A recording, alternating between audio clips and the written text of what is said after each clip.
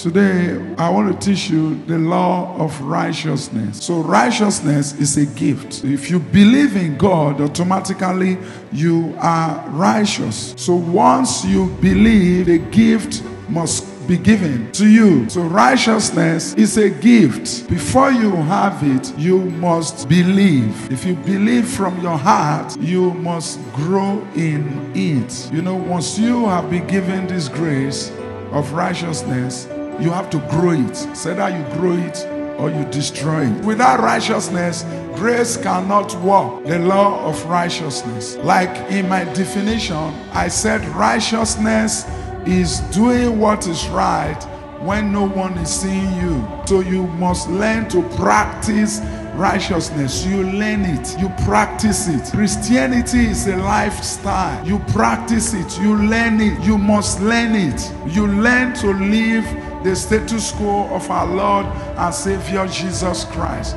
Righteousness. Righteousness is following Jesus Christ, following Him. You follow Him. That is righteousness. You must learn to practice righteousness. Anyone that is righteous is following Jesus Christ, and you can never walk in darkness. So patience is a part of righteousness. You cannot practice righteousness without patience. You must learn to also exercise patience at a point. You must learn to believe in Jesus, and for you to believe in Jesus, most times you must learn to be patient. Godliness is living your day-to-day life with Jesus. You must learn to win a soul. You must learn to be in the house of God. You cannot be sitting at home and you call yourself a Christian on a Sunday. It doesn't work like that. You must go to church.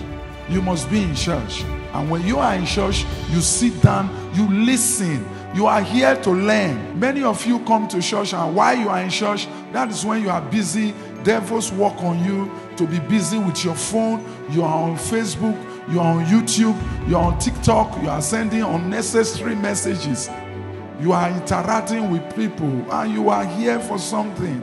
So devils are derailing you to steal your blessings away from you. So you must learn to practice righteousness by doing godliness. You must practice godliness. It's a day-to-day life.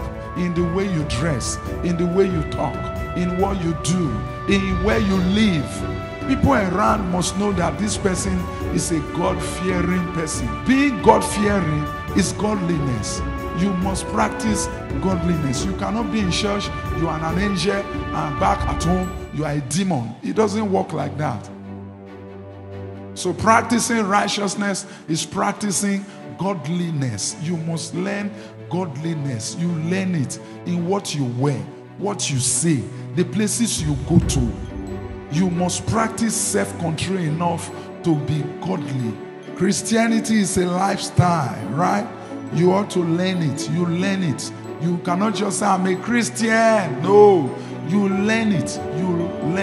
You learn it, right? There's what God has given to you. They call it free will. Free will. Your ability to make decisions.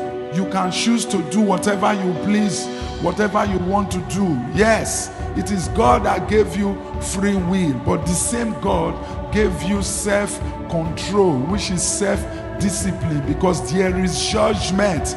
There is judgment. God will hold you accountable for the rubbish you do now.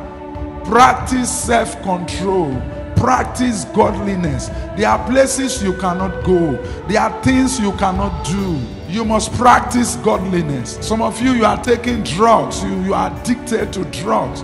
Confess it. Come to church, confess it. Some of you are addicted to fornication. There's what they call dog spirit. It's troubling you, and you are hiding it. You are destroying yourself. The best way to defeat the devil is to confess it. Confess. Come to church, meet the pastors, and confess. Some of you are addicted to gambling. Your problem is gambling. Why you are here now, you have been gambling. It's the truth. There are some of you, as you are here, you are playing gambling.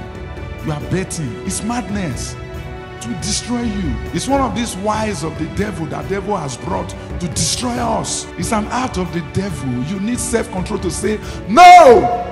to, where am I, pastor? Visual, right? Visual customers. You know, some of us don't know these things, but this young generation, their own time is even worse. So your child can be with you in your own house and is playing gamble. He's even using your money to play gamble in your own house. You will not know. You see him jumping up, he has won. You see him sad, they've won him. And they will always be winning him. Sometimes you see him shouting anyhow, he has lost all the money. Practice godliness.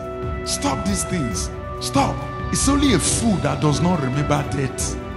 So you must practice godliness. We discovered that 90% of Christians don't practice godliness. Hence you see somebody is a worker in church, a leader in church, and is a thief. He's even stealing from the church because he does not know God. We discovered there are a lot of Christians that love God. They love God. They love God. In short, they can die for God, but they don't know God.